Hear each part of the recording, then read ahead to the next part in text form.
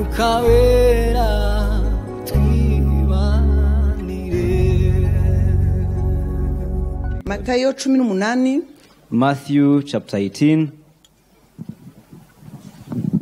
Matayo 18. Matthew chapter 18.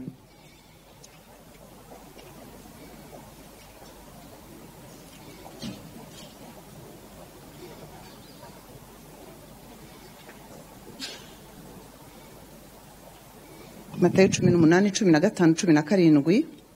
Matthew chapter 18, 15 to 17.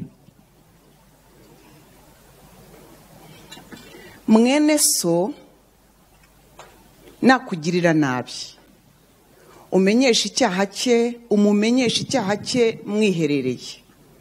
Nakumvira uzaba ubonye mwene so, ariko natakumvira umuteze undi cyangwa babiri, ngo ijambo ryose rikomere mu kanwa k'abagabo babiri cyangwa batatu.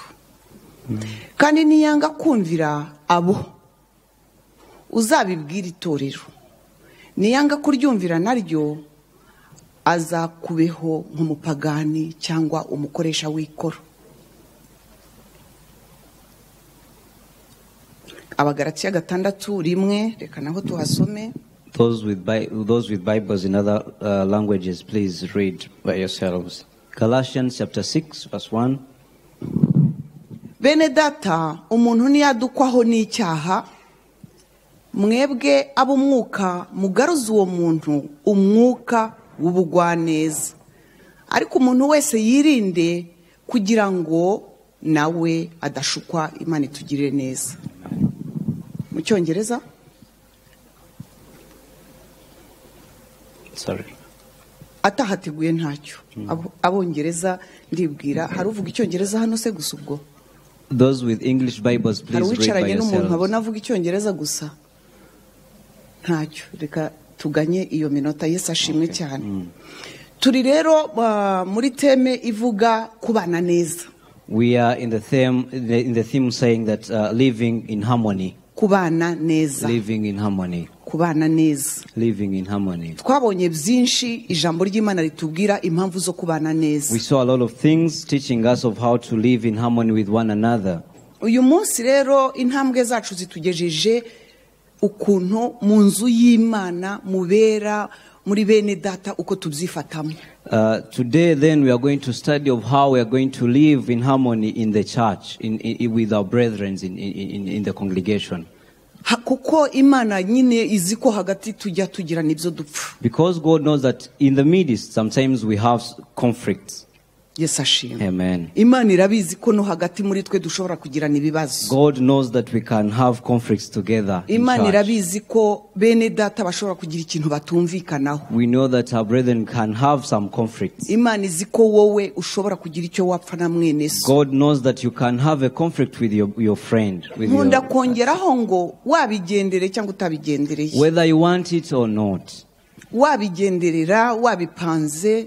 When you have planned it or you did not plan it, or it just comes to you. Imana ishaka ko bikemuka. God wants it to be solved. Ndagira ngo mbabwire sukuru mwene data wakwirengagiza ko Imana ibishaka ko bikemuka. So God wants it to be solved. Rero uburyo yashyizeho. So the ways that he put mu ijambo ry'Imana, in his word, uruhare rwa bene data, our role, uburyo dukwiriye gukemura ibibazo, the way we are going to solve things. Iki cyanditswe kirabitweretse. This scripture shows us how to do it. Step ya mbere. First step. Niba mwene so akugiriye nabi. If your brother sins against you. Yabishatse cyangwa ntiyabishatse. Maybe he wanted it or not. Aratunguwe. Maybe it just surprised him too. Kuko abantu turi abantu. Because we are people. Bakundwa aho ngaho umwana w'Imana akwiriye kubanza kwemera ko mwene se ashobora kumuhemukira kandi atabigambiriye. Brethren, you need to allow and acknowledge that maybe your brother can sin against you willingly or not. Yes, ashimwe. Amen. Bibiliya irakubwira ngo the Bible tells us that yakuremereye, maybe he burdened you, yakubabaje, he hurt you, afite ikintu yagukoshereje, he did something wrong to you. Ijambo ry'Imana, the word of God, rikugira inama, advises you, ngo tambuka ugende umubwire. go and tell them. Yes, ashimwe. Praise tambuka Jesus. umubwire, Go and tell them. musange. Find him. Step ya mbere The musange, first step, go to them. mubwire, Tell them. mubwire icyo kintu Tell yagukoreye, him the thing that he did to mubwire you. icyo kintu kitari cyiza, Tell him that bad thing that he did to you. mubwire, Tell him. musange. Find him. Intambwe ya mbere The kumusanga, first step, go to ni him. ukuvuga ngo It is saying that ntabwo wemerewe kujya ku muntu wa kabiri utari wabwira you nyir'ubwite. don't need to go to the second person without finding that person that sinned against you. Imana idufashe. May God help us. Izi ni inzira z'ijambo ry'Imana bene data. These are the steps from the Bible. Imana yashyizeho inzira ituma abantu babana neza. God laid the foundation of how people can live in harmony with one Tera another. intambwe umusange, Take that step and find that umubwire uti person. kuri iki ntungiriye Tell neza, him that on this thing, on this part, you played Wambabaje a kuri bad iki. role. You hurt me on this hari thing. icyiza gishobora kubaho. Maybe there's something good that is going to Usanga happen. mwene so When you find your brother, uzi ko ashobora kugusobanurira uko ibintu do you know byagenze. that he can explain how things went? Amen. Amen. Uzi ko uba umuhaye amahirwe yo kukubwira icyabaye. It is, you are giving him a chance to explain. Uzi ko uba umuhaye amahirwe yo kukubwira uko ibintu bisa, petetre ntabwo abizi. You are giving him a chance to explain. Petetre waremereje ibintu bitaremereye. Maybe you hardened some things when they are not hard. Petetre wakomeretse mu marangamutima yawe nta intention yo kugukomeretsa yari afite. Maybe you were hurt in your emotions when he didn't have the intention of hurting you. Petetre ko ashaka kukubwira ati kuko wora nambabaje niyo mpamvu nanjye nakugize kuriya. Maybe you hurt him first and that is why he hurt you. Musange, Take a step and go to him. musange, Go to him. umubwire, Tell him yisobanure, so that he can explain muha himself. amahirwe yo kugaruka mu bwiza bw'Imana. Give him a chance to come back to the presence of Muha God. amahirwe yo kuba mu bwiza bw'Imana no kugira ngo umufunge. Give him a chance to come back to the presence of God instead of framing from him. Imana ishimwe. May God. Aha rero be ijambo praised. ry'Imana riri clair. Here the word of God is clear. Usanga mwene so. You go to your brother. Bibiliya iratubwiye rero hari igihe uwo mwene so atabyumva. The Bible tells us that sometimes that brother is not going to listen to you. Ndagira ngo dukurikire bene data. Let us follow this. Imana yaduhaye inzira zose zo kubana. God gave us all the ways to live together. Birashoboka ko mu buryo bwawe, Maybe in your own ways. mu nzira zawe, In your own ways. mu buryo we exprime mwene so yuko ikintu yagukoreye cyangwa ukuntu yagize bitari byiza. The way you explained to your brother that what he did hurt you. Buryo ushobora gusanga umuntu ukumva arakubwira ati ariko buriya mwene data naramubwiye. You may talk to someone and he tells you, you know, I told that person. Naramweretse. I showed him everything. Namubwiye ko yambabaje. I told him that he hurt Ni me. ukuri narabivuze. For sure I did it. Ariko ndakubwiza ukuri ntabyo azi. But he doesn't know.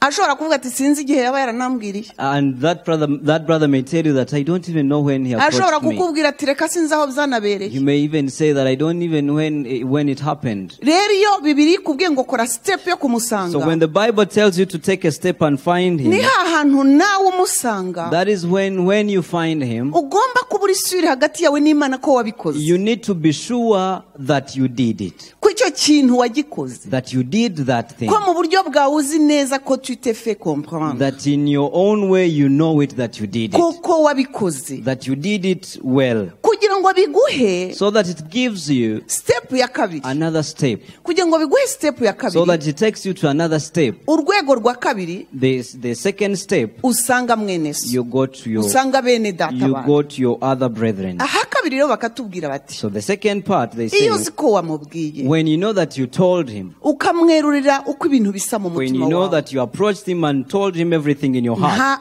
ukumva ntabyemeye and you see that he does not accept. bene data hano Imana iyo tugira inama ntabwo ari ikintu cyo kwivanaho ibyabaye. When God is advising us, He's not just letting go of everything that happened.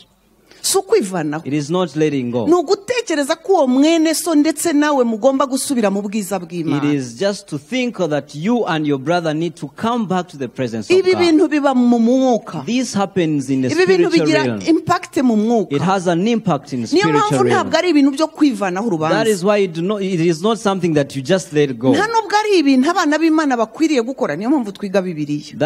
That is why we study the Bible. We Ntabwo just ari don't ibintu do it abana that way. b'Imana bagomba gukora avuga ngo ndabyimbye umutima ndababaye reka mbimurukeho. It is not something that you do because you are hurt and you are burdened and you want just to let it out. Oya. No. Ibintu byose Everything tubikorera Imana. we do it for God. Iyo twamenye neza ko ari Imana ibishaka, When we know that God wants it, iyo twamenye ko ari bwo buzima Imana when we ishaka, know it very well that that is the life that God wants us to live, nubwo bivunnye, even if it hurts, nubwo bigora, even if it is kuko hard, abantu turiyemera. because sometimes we boast. Twarize ubushize gusaba imbabazi, burya impamvu tudasaba imbabazi nuko umuntu wese ariyemera akavuga ati baransuzugura. We learned recently of how to ask for forgiveness. The reason why we do not ask for forgiveness is because we boast in ourselves. Ariko ako kantu kagomba kuvaho mu But we need mwana to w'Imana. remove that thing as a child of God. Ukirenga, And you go beyond yourself. ukivaho, And you go beyond yourself. ukemera uruhare And rwawe, you allow your part. ukemera uruhare rwawe aho uhagaze. You allow your part.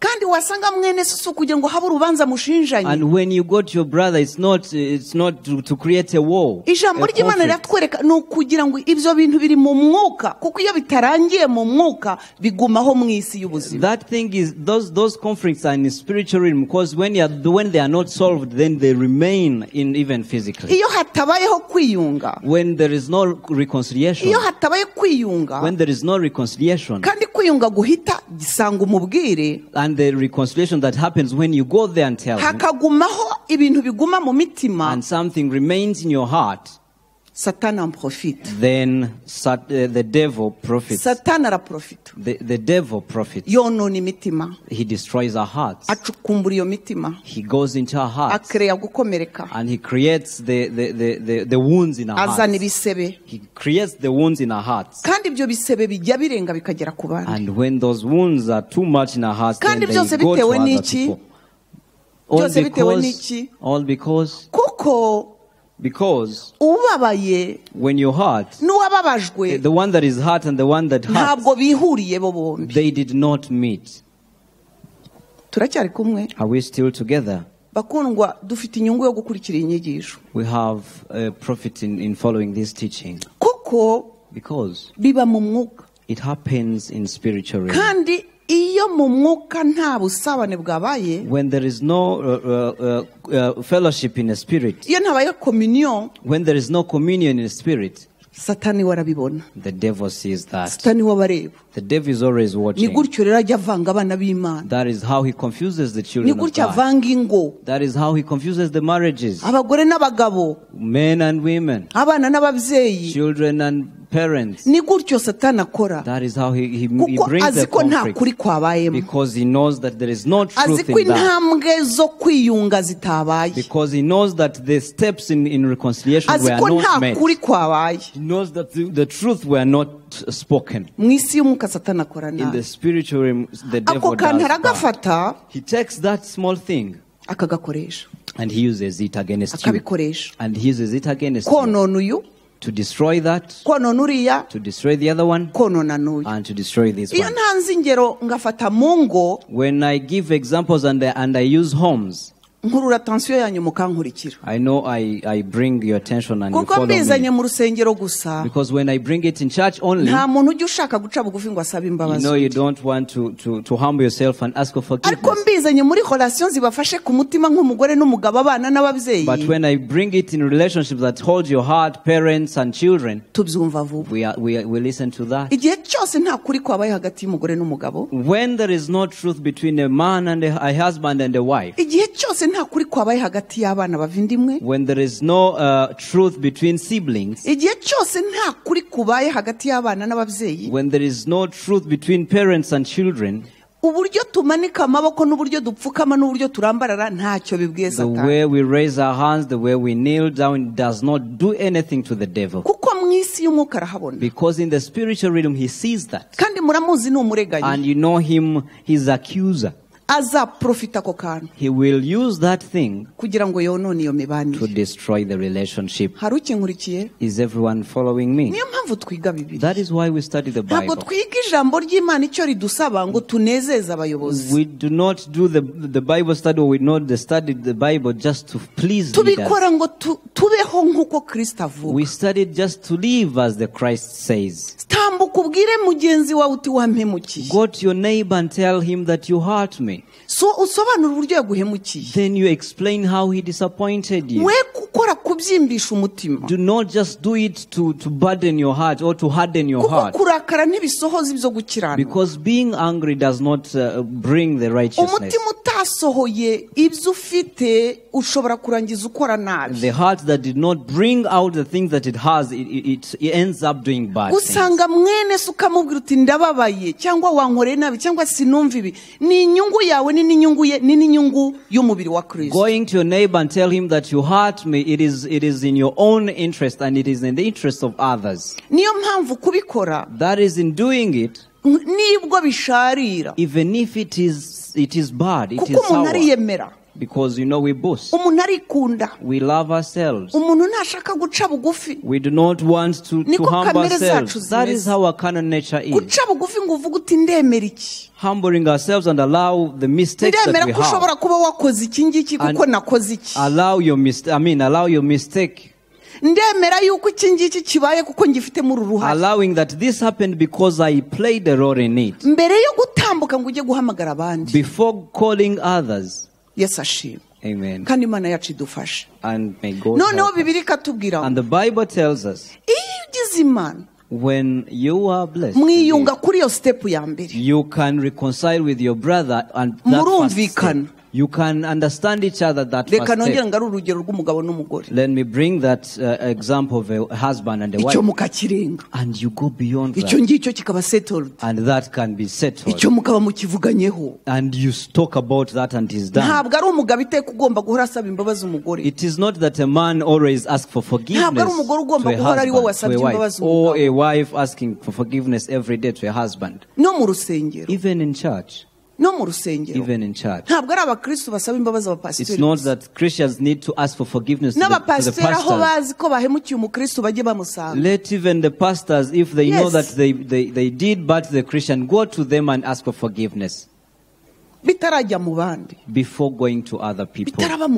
Before going to other people. When you are lucky enough, on that first step, they understand and then you become friends again. So when that person that hurts you, when he doesn't understand or he doesn't listen to you, the second step says, go and find another person or two. Because in your heart you say, yeah, he refused.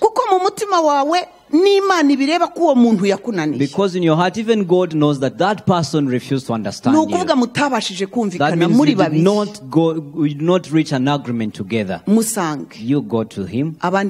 You go to other people. One or two. You tell them. Let me tell you, brethren, when you go to find someone, it is not someone who is going to ring a bell to talk about things that happened. It needs knowledge from God. It means that the things that were between two people, it is going to go to another person.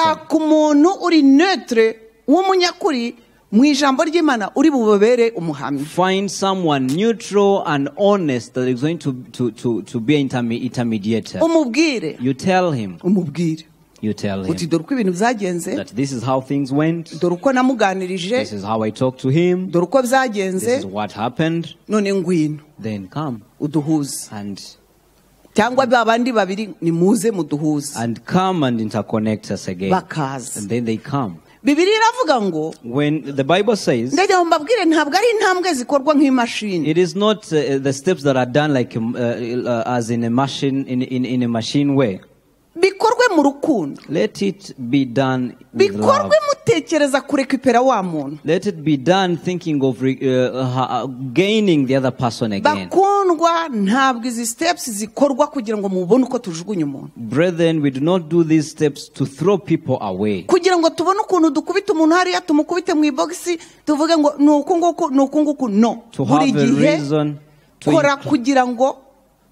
To have a reason to enclose people or to throw them away. Every time do things to bring them back to you. kumugarura mu buntu to bw'Imana. bring them back to the Kuko presence bene of data God. uwo muntu uburyo bumutereta ubumushyira hirya y'Imana kurushaho. Because the way you treat that person, it is putting them far away from God. Bikore ku buryo Do it in a way ufasha umuntu kumva icyabaye. you help that person to understand the things that happened. Ntibikwiriye kuba urubanza. It doesn't have to be to be like in a court. Nubwo mwene so iyo umugize utyo biba bisa naho ari uguhangana. So you're like when you approach a person, sometimes it feels like you are arguing. Niyo mpamvu Abagalatiya bavuze ngo mwene so niyadukwaho n'ikintu mugarure mu bugwaneza. Erega witonde nawe ibyo akoze niwe wabikora ubutaha. Like in the Galatians, how they said that when your brother does something, just approach him in love, because maybe you never know, you may even be affected like him. Ndagira mbabwire ijambo mu rukundo. The word in love,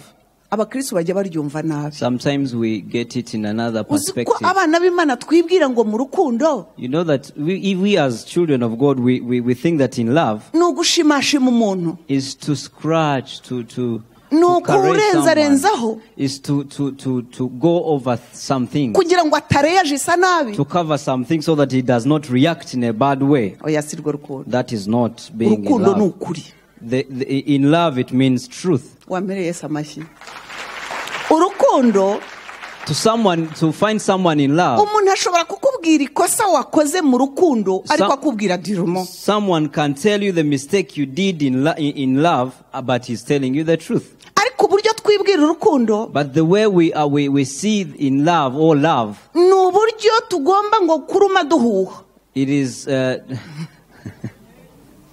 Kuruma duhuha. Ngaho Abongereza nimusobanure. No man. soothing. Urumva kuruma duhuha ni ukuvuga ngo nyamuneka have adapfa have ariko nubwo yakoze nabi nawe shaka ukuntu nyine oroshya de. Soothing is like doing. Continue caressing someone. Maybe yet he did something wrong, and you don't want him to react in a bad way, or you don't want him to be hurt. Yet he did a mistake. Bene data.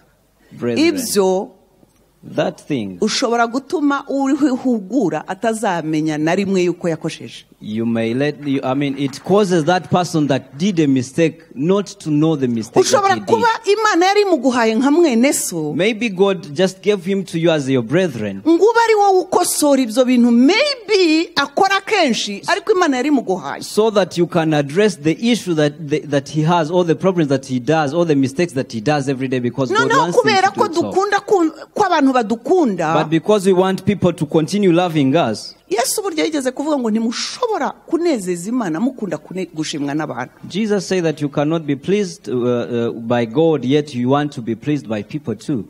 Nyine hakaza akantu ko korosarosa.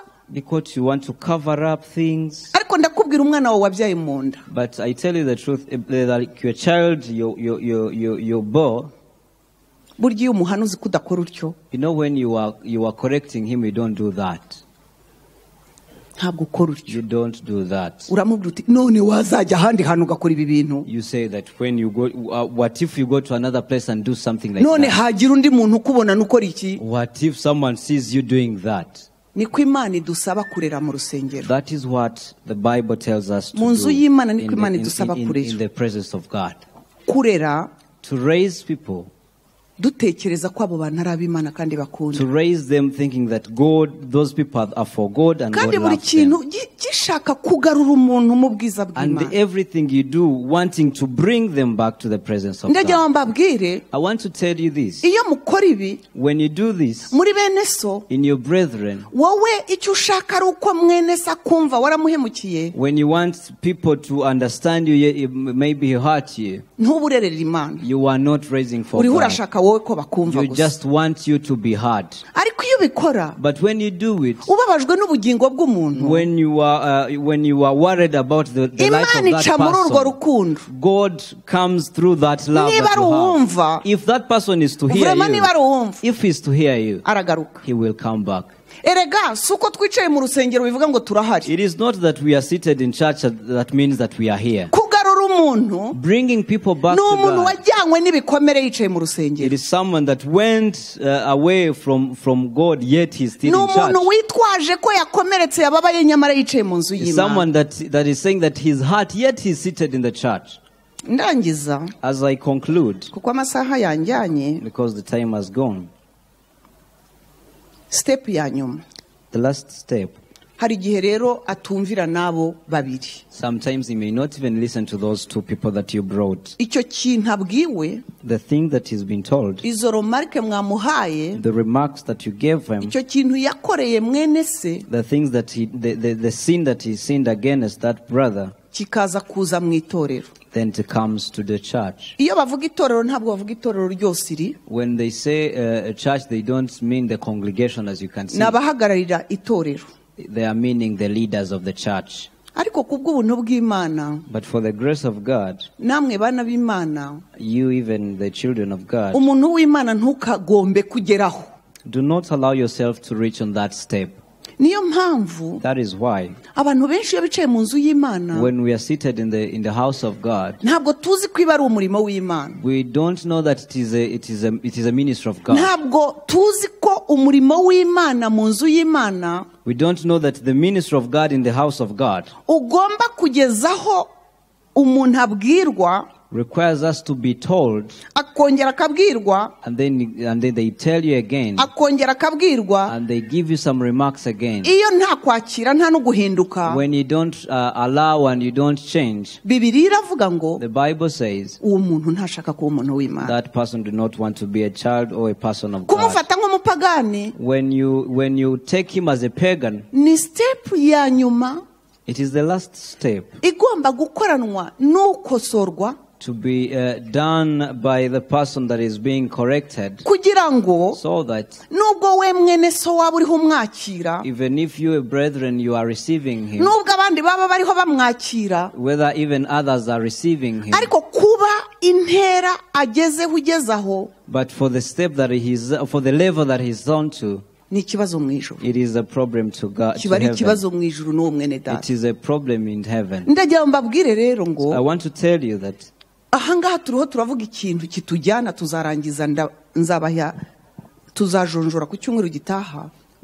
we will continue from here on the next Sunday. That is why you will hear the church standing and proclaiming that the person that we are together, a brethren, we no longer serve together. We no longer serve together. Because there are some things that happened that showed that the person is not changing. But everything we do it in love. We don't do it just to throw people away. No. Maybe you can take yourself out, but we don't throw you out. That is why in church, when you receive a Christian from another church, it is very good and very advisable to ask him how he's been doing. Do you know why? Maybe he may be from another church when they had thrown him out, and then you start, you welcome him. Are we still together? May God help us. We will continue the next Sunday, so that we see the relationships between the brothers, how God sees it, how God says it, how God wants it to be done. Ngushimiye ijambo ryawe, ngushimiye ubuntu buba mu ijambo ryawe, ngushimiye ukuri kwawe, ngushimiye kuri umubyeyi. Mwami, ijambo ryawe ratubwira ngo ni uwuhe mubyeyi utahana umwana we. Mwami, ngo kereka turi bibyarwa. Aya magambo tubwira no kugira ngo mwami duha agaciro bene data, no kugira ngo tubane mu kuri, no kugira ngo tubane mu mucyo, no kugira ngo mwami tuvaneho za bariyeri zose ziba hagati yacu n'abandi, tubikora mu rukundo. Ijambo ryawe riratubwiye ngo tubikore mu rukundo, kuko natwe ubwacu twibwiye ko duhagaze, n'iki kitubwira ko tutagwa. kuko natwe byatugeraho. Duhe mwami kugucira bugufi, duhe gukunda bene data urukundo rutari urw'iminwa, duhe gukunda bene data mwami tubagarura iteka muri communion, kandi twese mwami duhura hagati muri fellowship nawe.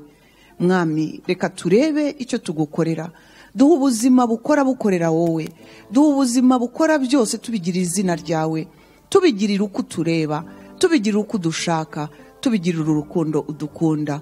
Bidushoboze mwami, kandi nurangiza turabizi ubudutuma hanze, ubudutuma no ku bandi, ubudutuma kukubera abambassadeur, ubudutuma kukubera mwami abahuza abantu n'abandi, kuko natwe ubwacu twemera gucyahwa.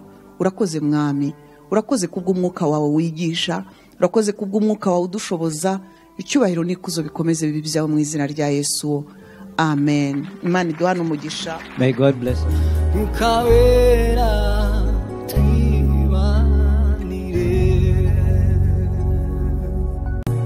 Kwiga Bibiliya. Bible study. Gira mugenzi wawe ngo kwiga Bibiliya. Tell your neighbor, Bible study. Uri umushyitsi ntabwo bifata umwanya munini. For a visitor, I want to inform you that it doesn't take long. Ariko twiga Bibiliya. But we do study the Bible. Dukora uko dushoboye ngo tumenye ibyanditswe. We try our best to know the scriptures.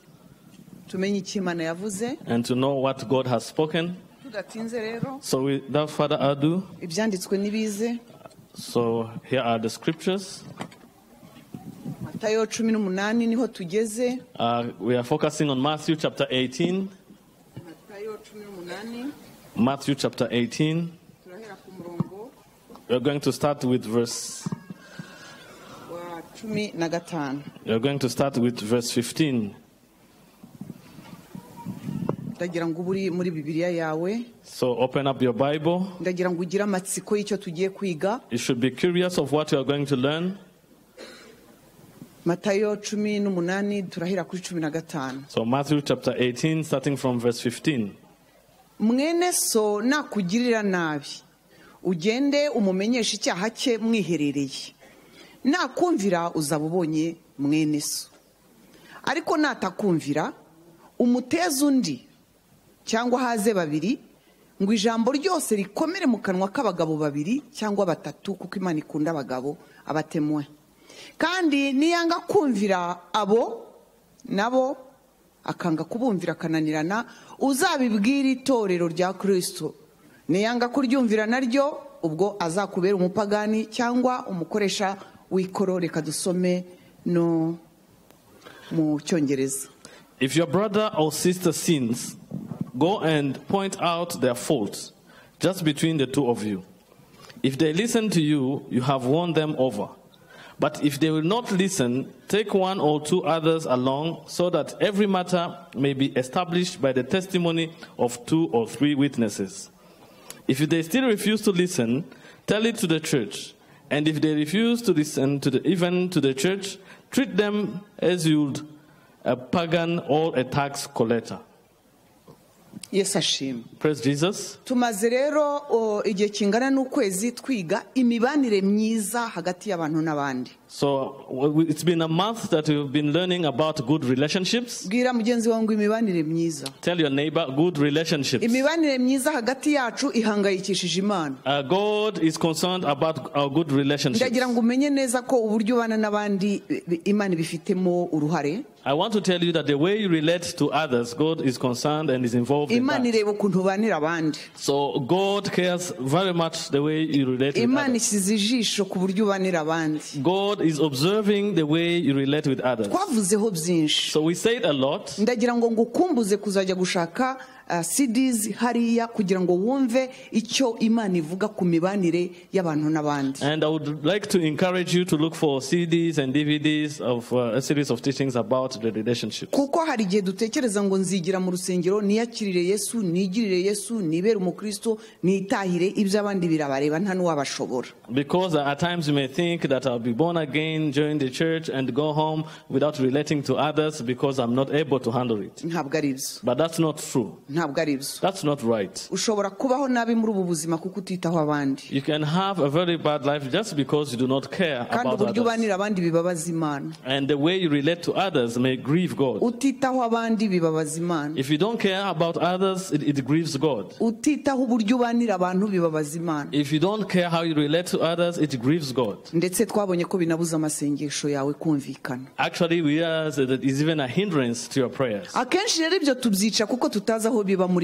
And often we break that because we don't know where it is written in the Bible, or maybe because someone else did not tell us this. And then we bring our selfish life also in the house of God. So I encourage you to look for that CV in order to listen to that message. So today we'll be coming to the end of that teaching.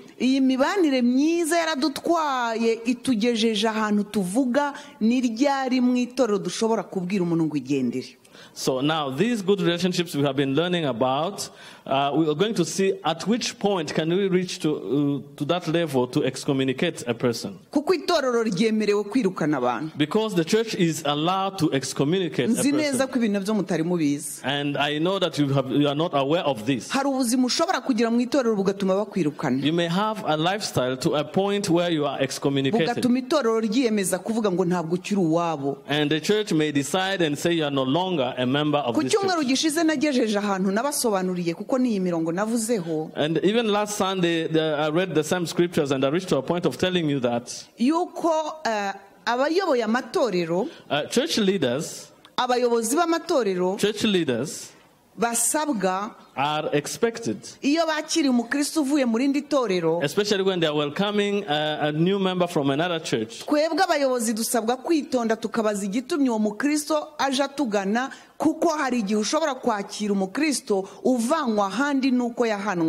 So we need to be careful when we are receiving members and be sure that that particular person has not been excommunicated from his former church.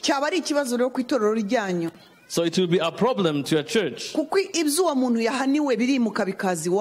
Because if that person has been punished, the same mistakes that have been done, they shift to the new church. And the problem will be on our side as leaders of the church because we do not communicate this to the members of the church. That is why it is in our interest to know what the Bible says about this. So you have seen all these 3 steps. It starts with one-on-one. If a brother has offended you. So before announcing that, God is expecting you to talk to that person first. So what you are gossiping around, did you speak? Did you give an opportunity for that person to repent? Did you give an opportunity to that person to give an explanation to you? And this is what you and I, God is expecting from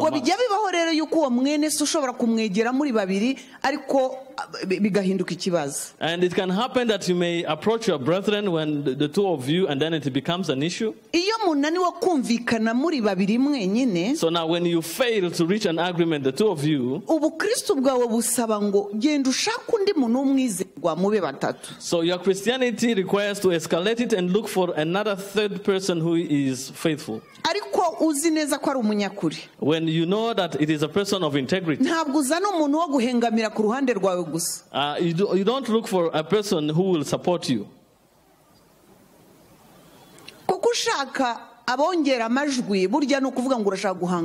Because when you are making a coalition looking for people to support you, actually you want to confront that.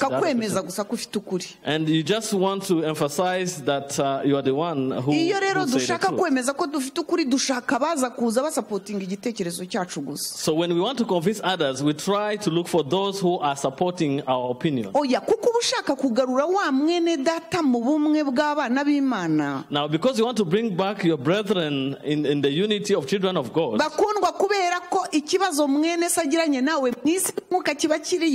and I want to tell you that the problem you have with the brethren, that issue is in the spiritual realm. Yes. People may be just moving around, but it is an issue to God.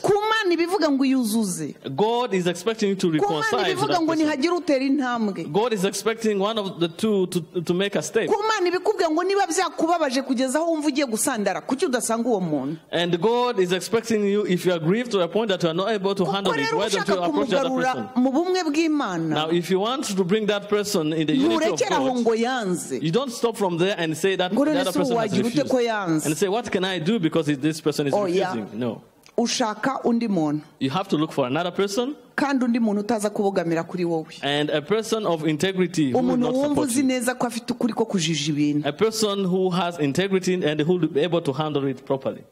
Are we together?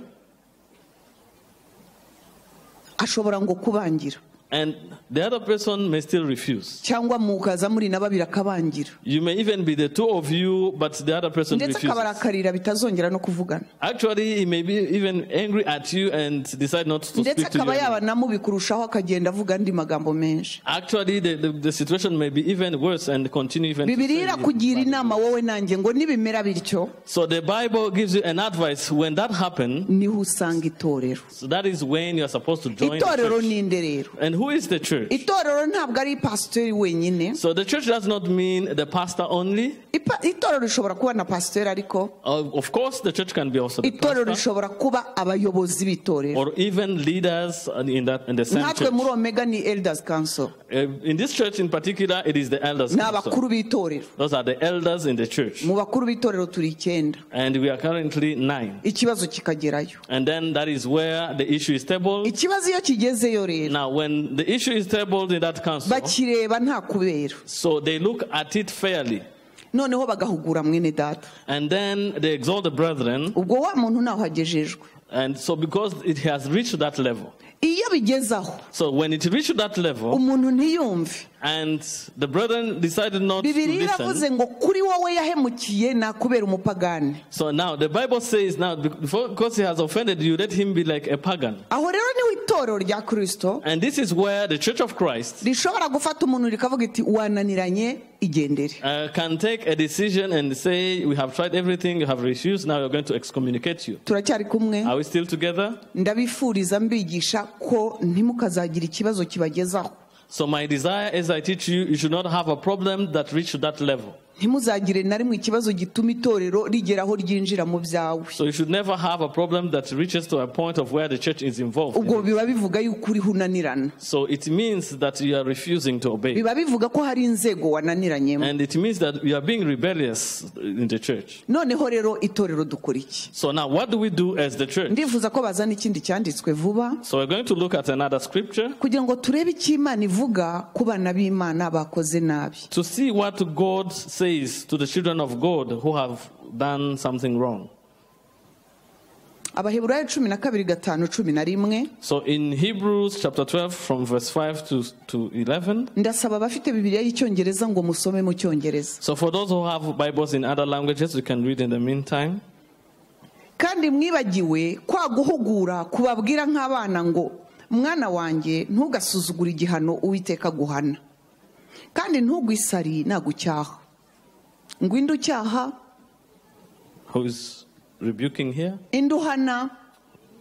Inducyaha. Who disciplines? Induhana. Who rebukes? Mwemeye ko bishoboka? Do you agree that it is possible to be rebuked or disciplined? Mwemeye ko Uwiteka ashobora guhana? Do you know that God can discipline someone? Mwemeye ko Uwiteka ashobora gucyaha? Do you agree that the Lord can rebuke someone? Yes, nimubyemere. Yes, indeed. Kuko ku cyumweru gishize narababwiye ngo hari igihe abakristo twavanye muri Bibiliya iyo mirongo.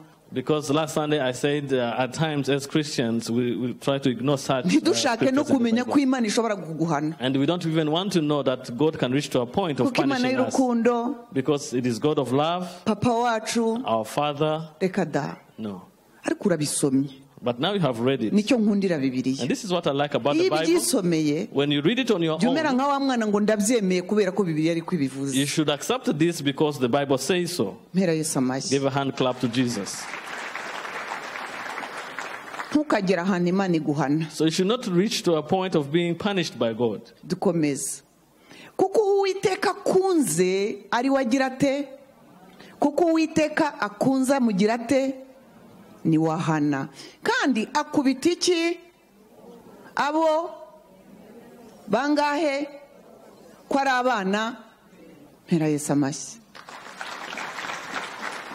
Hari ibintu tutabasha kuvana muri Bibiliya. So there are certain things that you cannot remove in the Bible. Nubwo bisharira kuri twe. Even though it may be bitter to us. Ariko Bibiliya irakubwiye ngo Uwiteka uwakunda ubundi ni wahana. But the Bible says because the Lord disciplines the one he loves. Akubita ibiboko abo yemera ko ari abana be. And he chastens everyone he accepts as his son. Karindwi.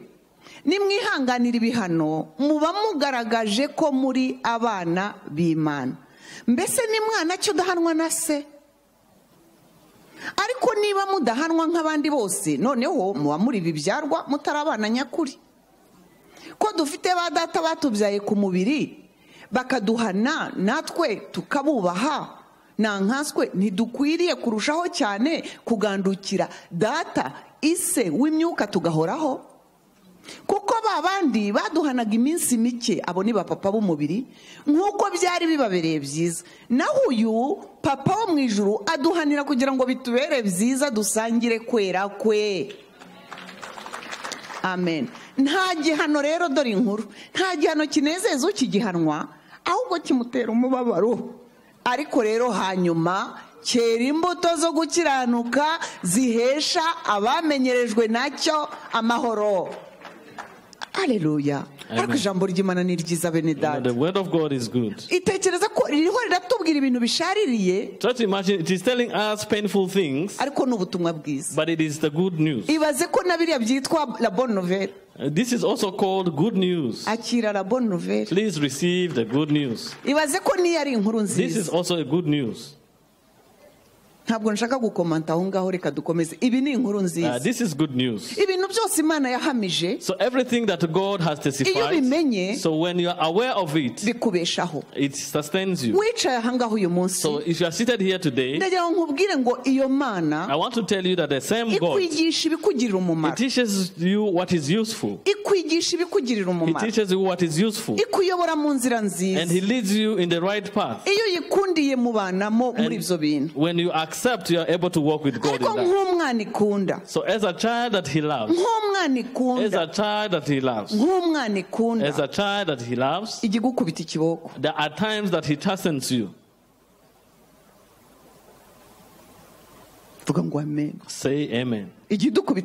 Sometimes he can whip us. And when he whips us, definitely we look for someone else to blame, especially the devil. And then we go to chase who? And then we chase the devil through a fasting prayer. And then we bury him. And we name different ways. So next time, examine whether God is not telling you something. Next time, ask yourself what God is trying to tell you. And if you realize that there is no issue that you have with God, because we've been learning about obeying God, so now you can exclude that. You can exclude it because you are at peace with God. And you should know that in that particular case, what reaches you is just common. The same thing that happens to all children of God. So beloved, let me tell you, for the number of years I've been in the house of God,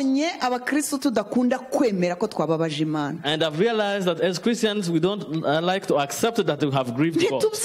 We don't accept it. You blame your husband, you blame your wife, you blame your co-workers, and you blame others.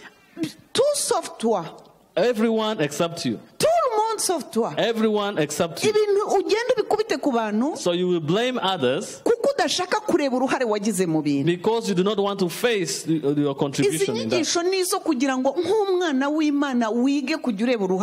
So these teachings are meant that as a child of God, you should learn to focus on your contribution. So God did not call us to continue and live anyhowly. Oh yeah. No. ifite imirongo ngenderwaho. But he has guidelines. Ifite Bibiliya. There is the Bible, yatubwiye uko tubaho, which tells us how we are supposed to live. Ijambo ryose ivuga jya urigenderamo. Word which is spoken by God, you should tremble before noneho rero itorero, now when it comes to the church, natwe turi umubyeyi, we are also like parents. duhagaze nk'ababyeyi. We are standing as parents. Bibiliya iratubwira ngo duhagarare tucunge umukumbi yaduhawe ngo tuwubere maso kuko tuzawubazwa. And the Bible requires us to be watchful for the herd he has given us, because we will be held accountable. Muri uko kurinda umukumbi rero, so as we guard that herd, duhawe kumenya imyifatire y'abantu. We are supposed to know the behavior of people. Hari ibintu tugomba guhana. And there are certain things we are supposed to punish. Hari ibintu tutemera. There are certain things that we do not accept. Umukristo aricara akumva ngo agomba gukora uko ashaka, akabaho uko ashaka, agashaka uko ashaka, ahasigaye ngo twe duceceke twe kugira icyo tubivugaho. So a member cannot behave anyhowly and think that he will not do anything. Hallelujah. Reka mbaho urugero. Let me give you an example. Kera mu 2004, a long time ago in 2004, hari umukristo twabanaga. There is a member of the church we used to be together. Agiye kwimariya. So now when he was about to get married, yari atwite. She was pregnant. Muracyankurikiye? Are you still listening? Muracyankurikiye? Are you attentive? Yari atwite. So she was pregnant. Abo tumaranye igihe ubu bazi uwo mvuga. For those who have been with us for a long period of time, they know who I'm talking about. Kuva dutangiye gushumba itorero. So from the time we started leading the church, ntabwo nari nzi umuntu aramutse akoze ibyo icyo nakora. I didn't know when such case happened when kandi n'uyu munsi. But even today, mu nzu y'Imana hajya habamo ibintu tutazi uko twitwaramo. In the church of God, there are certain things that happen and we don't know how to handle it. Hajya haba ibintu natwe ubuyobozi tujya kubaza Imana, Mana tubwira ubu nk'iyi case tuyigire dute. There are certain things that happen and we go and inquire from God and say, oh Lord, how should we handle this? Because an issue of the body of Christ, itorero ni umubiri wa Kristo. Because the church is the body of Christ. Turi ingingo za bagenzi bacu. And we are members of the same body. Urugingo rumwe, so now one part of the body ntabwo ruriho ku bwarwo. Cannot be there on its own. Ngo rujye hariya ruvuge ngo ngewe bandeke mfite Yesu nzabaho uko nshaka nzagenda uko nshaka. It cannot go aside and say I have Jesus and I live the way I want. Suko twahamagawe. This is not how we are called. Suko itorero rishuma. And this is not how the church is shepherded. Itorero ni umubiri. But the church is a body. Itorero ni umugeni wa Yesu. It is the bride of Christ. Ntabwo tujya dukonsidera kayo umuntu umwe gusa. So we don't isolate the case of one person. Umuntu umwe, so one person ajya akora ikintu nyamara cyafekta itorero ryose. Can do something that affects the entire church. Murabyemera? Do you agree? Yes. Yes. Atwise. So when she got pregnant, wubwaza kundeba. She came personally to see me. Kandi umugabo yari ahari. And even the husband was umugabo there. Yari agiye kumutwara. Because the husband was ready to take her. Nta n'ikibazo kindi cyari gihari bari babyemeranije. And they had no other issue because they had agreed. Zumvikane ko umugabo atasengaga. And should be clear, but the husband was not a member of the church. Tuvuga mu nzu y'Imana twigishije umukobwa wacu wa muhungu ntacyazi. So reference for the law that we taught our daughter, the husband was not aware of that. Amabwiriza twahaye wa mukobwa wacu mu itorero wa muhungu ntayazi. So the instructions that we gave to that lady who was a member of the church, the husband to be was not aware of that. Ariko wa mukobwa wacu yahisemo kuzura n'uwo muhungu. But that lady decided to get married to that young man. Nubwo ijambo ry'Imana rivuga ngo ntimugashake mu banyamahanga. Even though the word of God says you should not reconcile to those ntidushobora kubuza umuntu kujya gushaka uwo ashaka. So we cannot prevent a person from getting married to the one he wants. Muracyamurikiye? Are you still following me? Torero. So church. Ntabwo twebwe nk'amatorero dusabwa kubuza umuntu gushaka uwo ashaka. We as churches, we are not allowed to prevent someone from getting married to the one he wants. But we don't also sit down and overlook that. Our responsibility is to guard the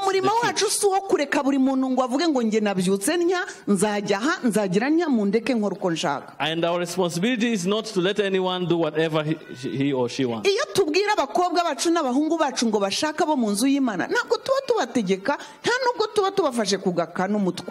And when we are advising the youth to get married to those who they share the same belief, it's not because we are dictating them.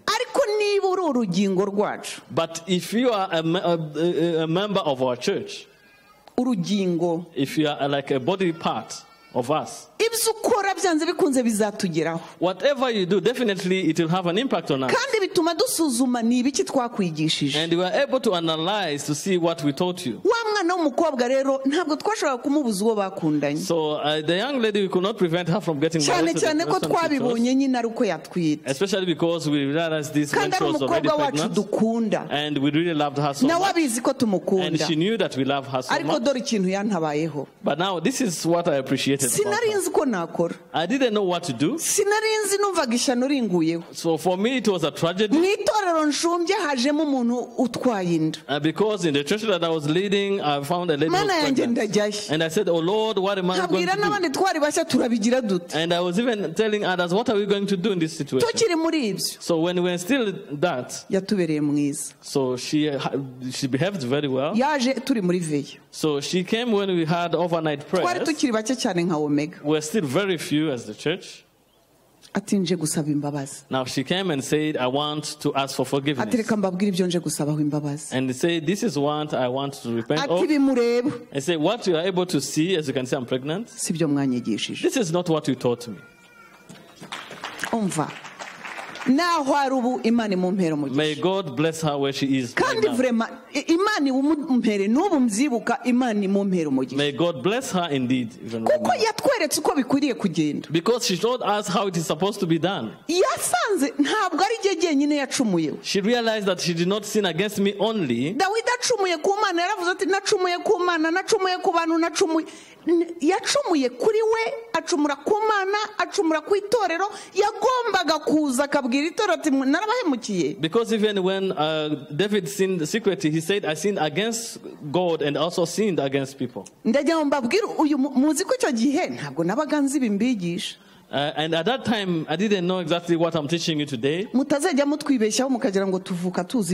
should not think that we were born knowing everything. I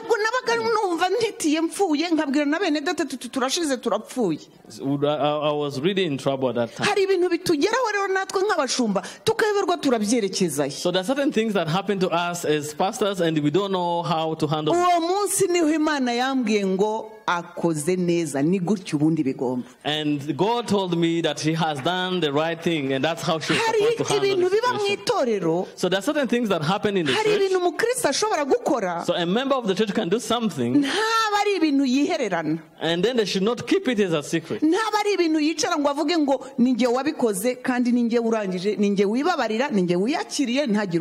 And the Christian should not say, I did this alone, so I should forgive myself and I should not let others know this. You may think about it that way, but there will be an issue to us as the leadership. Now, those who are looking at that, and another member who is looking at another one who is doing that,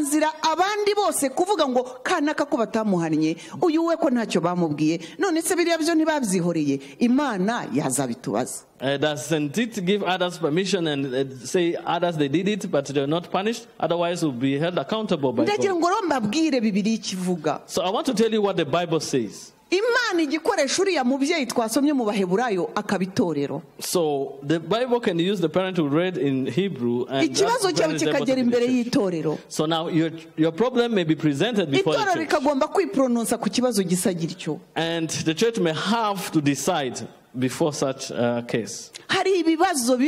So there are certain problems that you members of the church commit. So which means that you owe us an accountability with regard to us. And not us as human beings, for the reverence of God, because you have committed yourself to the hand of God. Just because you are part of God's family. There are certain things that you can do and you feel in your heart that you are supposed to be accountable to others. So I want to tell you this as I wind up. When you don't do it, when you refuse to do it, when you refuse to do it, it is actually a very great problem. Because the body of Christ, we are body parts. Now, for one body part, to say this is who I am, and this is how it is, the wrong I have done to others, I don't care. I don't owe them anything, and no one knows how I sleep. No one knows how I wake up in the morning. So, friends of God, I wish that you understand this. There's so many issues that children of God walk with. There are those things that they are supposed to be bring back to God, and also that they are accountable to others. Now try to imagine if the Bible says approach your brethren and talk about it. Now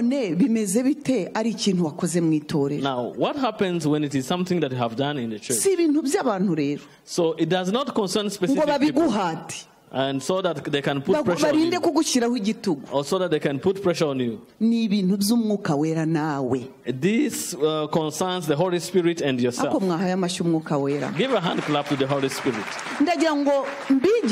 So I want to teach you, starting from today, as a child of God, you need to erase that and say, this is who I am, let them leave me alone. No. It concerns God. So you cannot ignore the Church of Christ and you think that it is okay because there is no one who is there to supervise you, and think that God will overlook that. God cannot ignore that. And God expects us to respect one another and also respect the church. And that is why when we come for the Holy Communion, the Bible says the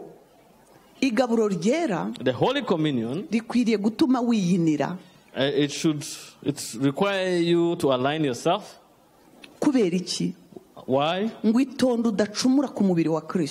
Because you're supposed to be diligent so that you do not sin against the body of Christ. So they are talking about the bread. But you should remember that the true body of Christ is the church.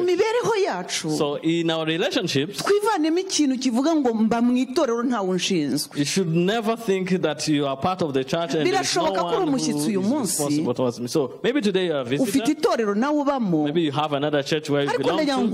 But I want to tell you, the Church of Christ is very important. And it needs to be honored. It is a place to be honored. And there is a way to enter into it. And there is a way you are supposed to live there. And there is a way you are supposed to be raised up. And there is a way to be disciples. So it's not a place where people enter and exit whenever they want. And it is not a place where you take your personal decisions without being accountable to others. Because some of your decisions concerning your personal life affect even others. So that's how you sin against the church.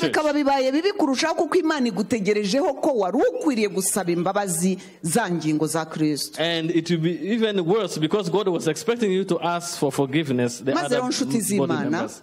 Therefore, friends of God, as we wind up, I want us to put this on our hearts.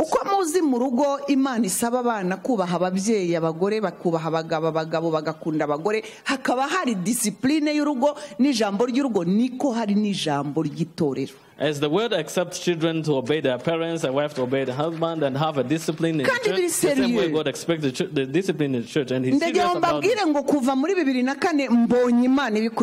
And I want to tell you that since 2004, I've been seeing God really following up on this. So that whip that we saw in Hebrews chapter 12, many people think that God has punished me because I no longer serve Him. Or it's because I decided to forsake the ministry.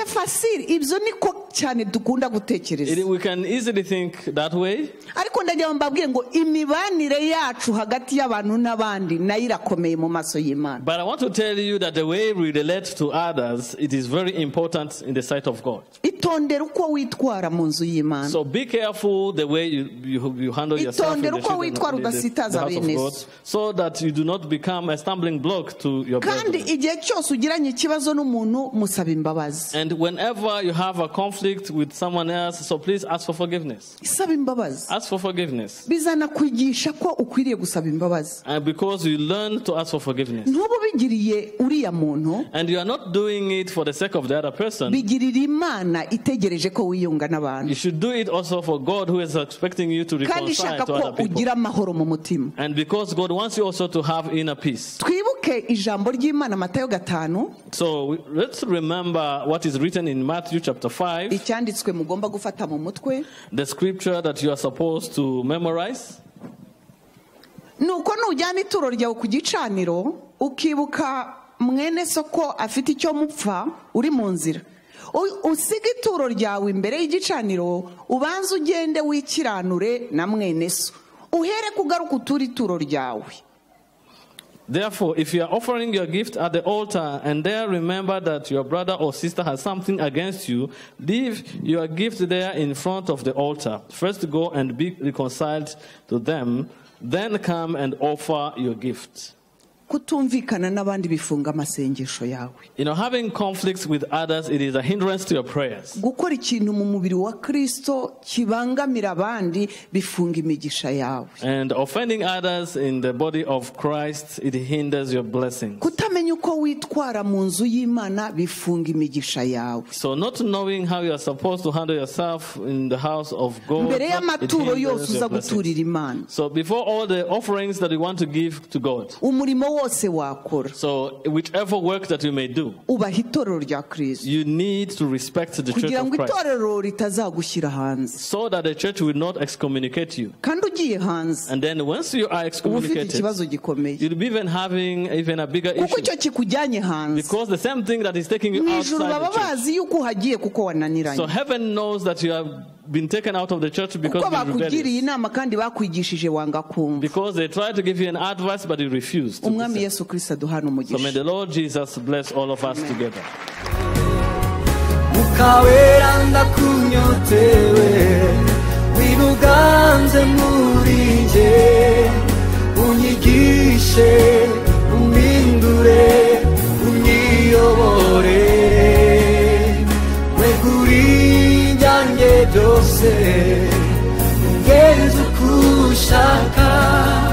Mukawera twibanire, Mukawera twibanire,